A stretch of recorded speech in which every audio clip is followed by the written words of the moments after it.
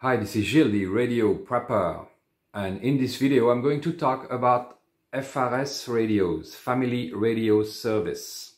Are those any good for prepping? I mean, we all know these radios don't have a great range, but sometimes they will surprise you, and I think they're pretty darn useful. This particular model is the Retevis RT45. I paid a bit less than $50 for the pair, shipped, so very inexpensive. You get two of them, and I'll talk about their specific features in a couple of minutes. Now, FRS Radios is a license-free service, so no need to pass an exam or pay any fees, and you can use all the FRS channels. Now, they often come with GMRS channels, and that requires a license. So there's no exam to pass, so nothing to know, but you need to pay a fee, and then you have a family-wide license. So no need to get one for everyone in the group or the family. But these radios are limited to 500 milliwatts, half a watt, and the antenna is fixed, so you can't change it, you can't use a better antenna, it's illegal. Although in a future video I will show you how to extend the range of these radios legally. Now, a lot of people do program other radios like this Yaesu VX6 to function on FRS frequencies, and that of course is illegal because of the power. This is 5 watts, and the fact that you can remove the antenna and use a better model. Did I put FRS frequencies in my Yaesu? No, I put PMR frequencies because that's what we have in Europe, but same thing. The thing is though that I can't legally transmit on PMR frequencies with this radio. And that's the reason why I got the Retevis. Now I can use PMR legally. And you can do the same with FRS. So if you do have something like a Yaesu or something like that, yes, do program the FRS frequencies in them, but don't transmit with that. Just use a regular pair of, something you get at Walmart or whatever. I like the Retevis because I've had good luck with this brand. They are above the Baofeng level, if you may say, in quality. It's not a Yaesu, but for the price, it's pretty darn good. The Yaesu I would only use on PMR or FRS frequencies for extreme emergencies. And that little extra power, while it's not that important, can give you the extra range you need. So are these any good for prepping? What kind of performance can we expect from, such a radio that some consider toys? Well, they will surprise you, and they have surprised me.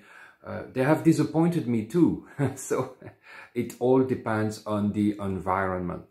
If you use these in an urban environment, don't expect much. You can think of radio waves like light.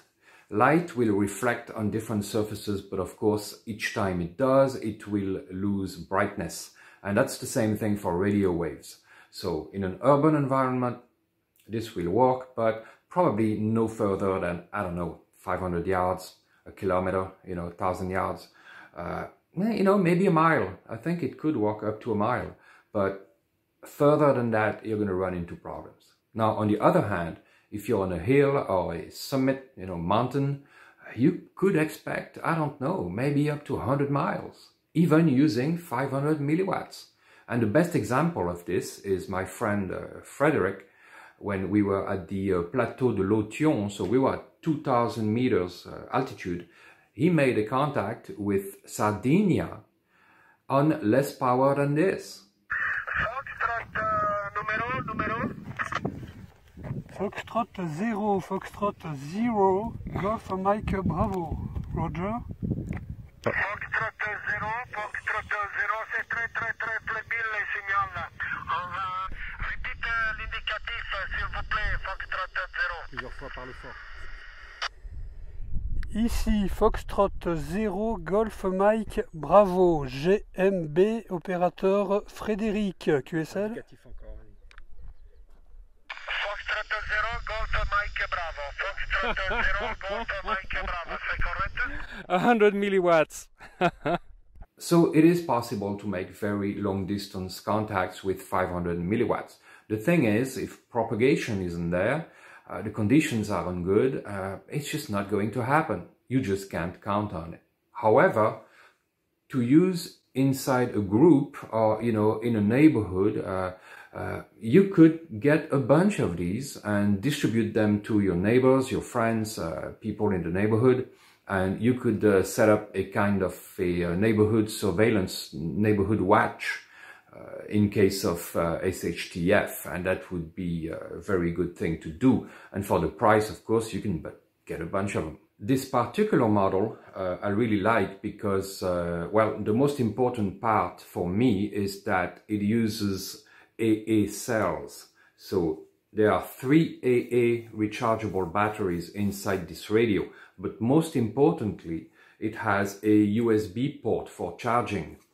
And that's very important because that allows me to charge these radios with either a battery pack or my solar panel. And my solar panel having 2 outputs, I can charge both my radios with the same panel. It also has a Vox, so you can trigger the radio with voice, which can be pretty cool too. You can set up even a surveillance, put that in a room, and you can listen to everything that's going on in the room. It has CTCSS tones, so that is used to filter out other people that might be on the same channel but don't use the same tone, so that's pretty useful. It even has a flashlight, actually, which is, well, you know, you can plug in a headphones also. Other than that, it's pretty simple to use, which is great because, you know, it wouldn't take more than 5 minutes to explain to someone how to use this radio. Alright, so now we have to test these radios, and of course the best thing to do is to climb up a mountain. Alright, Coldez, the guys are here, the gang is present, experimenting as usual. Alright, so we have a new antenna here, I've never seen it, Pack 12. It's kind of interesting. Got a whip on top. Bonjour, ici Gilles, Golf 9 Lima, est-ce que quelqu'un me reçoit? Ici Gilles du Coldez, qui vous appelle du Coldez. Vous me recevez bien? Oui. Très bien même. Ah bah super, bah, j'ai essayé la radio là pour voir à quelle distance j'arrivais à communiquer, hein, la portée, et puis bah, je sais pas où vous êtes, mais là je vous reçois très bien. Hein. Vous êtes où là, approximativement, dans quelle ville?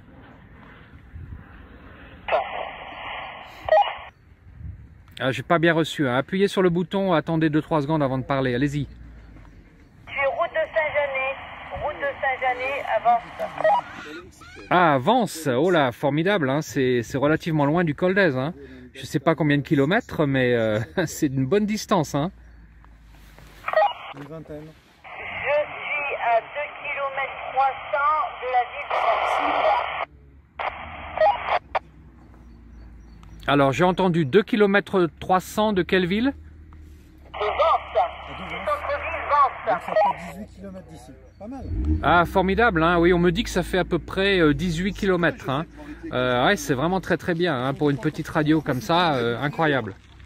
Super, je pensais pas, mais je suis sur le canal 8. Oui, oui, même chose ici, hein, même chose. Hein. D'ailleurs, je fais une vidéo pour YouTube et ce sera sur la chaîne Radio Prepper, P-R-E-P-P-E-R.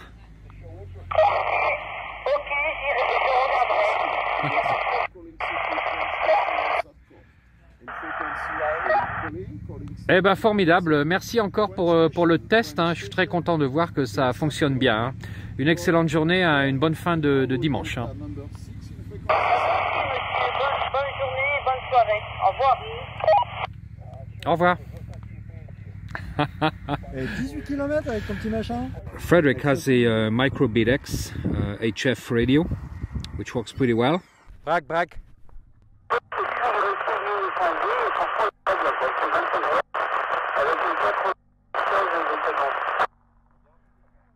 Ok, il me semble qu'il y a un break derrière.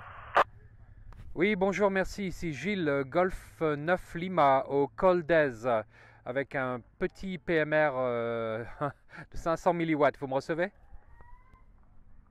Ok Gilles, j'ai pas compris ton QTH. J'ai compris, j'ai été coupé malheureusement. Alors Gilles, je te retourne le micro.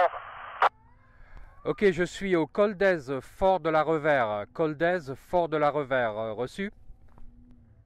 Ok pour le col d'Aise, pas de problème. Eh ben ouais, ça passe, eh ben écoute, ça passe bien. Laurent, tu le reçois toi là And this goes to show that you don't need a whole lot of power to make a decent contact. 500 milliwatts just does it, as long as you're high enough. So is it worth it to buy this kind of radio? I'd say definitely yes. For the price, really, you can't go wrong. It also allows you to remain legal, you know, to use these frequencies legally. I will put those two radios in my truck, and I probably should get another pair for my apartment as well. Performance can be fairly good. If you know the limitations of these radios, you can work around them, and it's pretty darn useful for a group or family and friends. In the US, of course, there is another option, that's MURS, M-U-R-S radios, and those would probably work better in a wooded or, you know, countryside environment. FRS I would more use for an urban environment, although of course it's not much power for that. But if you stay in the neighborhood, these will do great, and that's why I got them. So FRS gets my thumbs up. And by the way, if you want the Radio Preppers t-shirt, go to radiopreppers.com and look in the upper right corner, there is a link there. Have a good one.